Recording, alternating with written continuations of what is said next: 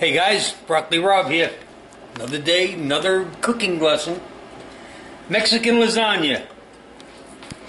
You can make it as intricate or as simple as you want. So we tonight are going to make it simple. Chopped meat.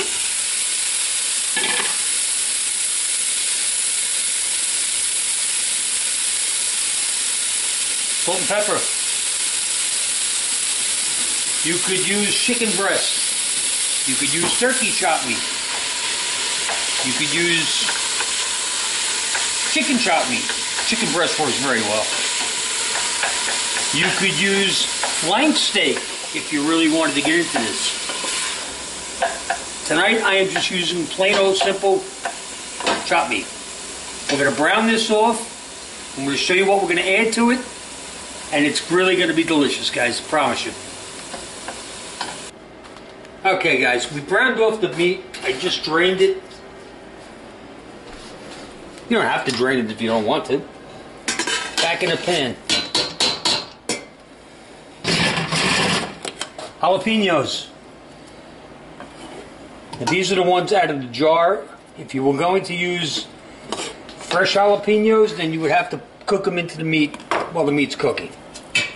So we add a little jalapeno. Here's where you can mix it up and do whatever you want with it, okay? Me, personally, black beans. Can of black beans, rinsed, in. Sour cream. I got to keep this away from Teresa. Otherwise, there wouldn't be any. Tea.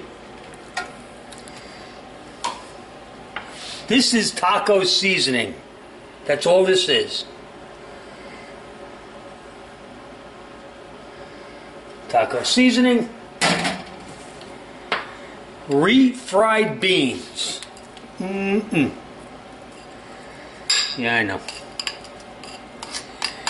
Now, like I said, you could make this as easy or as intricate as you wanted to. You could, at this point, if you wanted to, add some corn into this. You could add some olives into this. I am not. This is what I am using right here. And we're going to mix all this up and see what we got.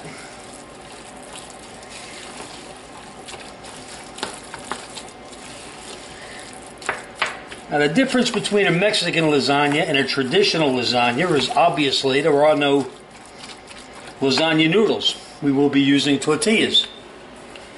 You just saw the refried beans. Instead of tomato sauce, we will be using salsa. Again, you can make your own salsa. You can buy it. It's completely up to you. However you feel. I'm going to throw a little bit of salsa in there.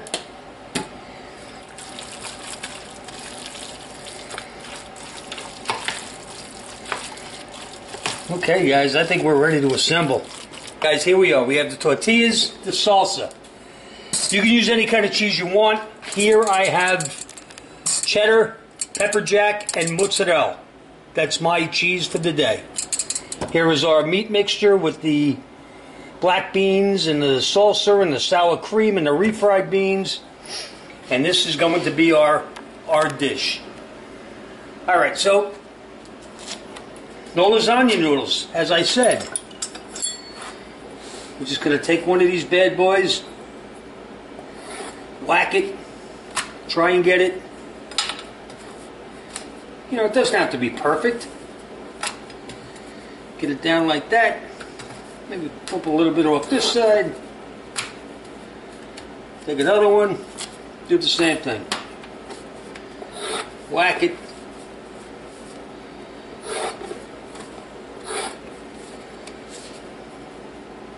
That, and we could take one of these half moons and there you go. There's your first layer. Some meat.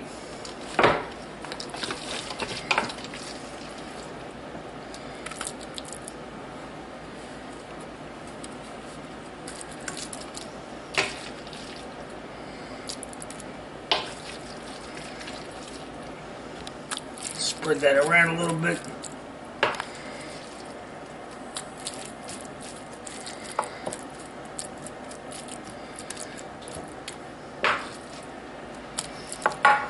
Okay. Little salsa. Da-da-da, da-da-da-da-da-da. Believe me, I don't dance. Now you know why.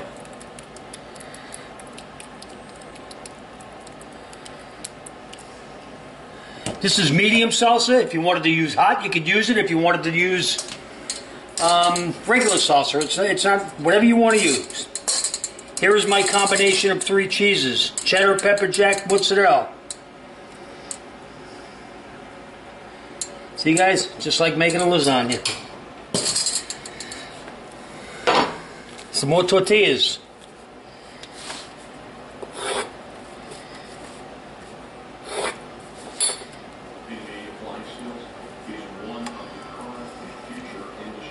Okay, and we can use up all these little pieces now.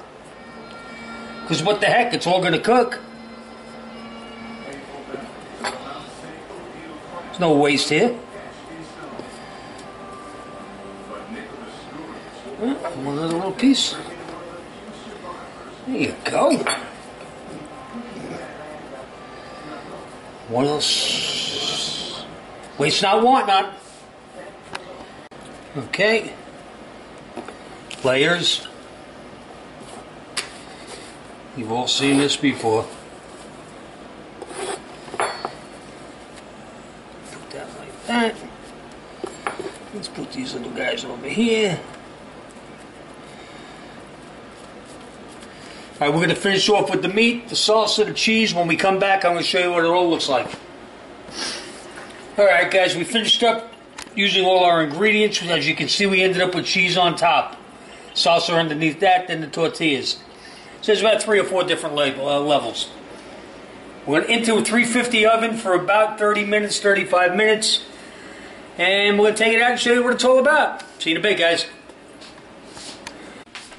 Alright guys, we're back. It's about a half hour later. Let's see what our lasagna's up to.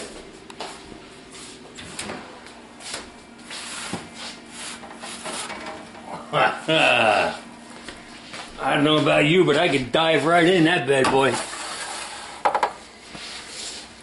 You could top it with some cilantro if you wanted to.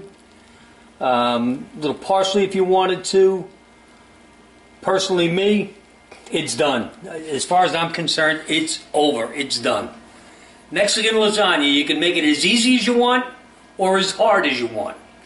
Like most lasagnas, it's better the next day. Now, if you want to wait till tomorrow, knock yourself out. I'm not waiting.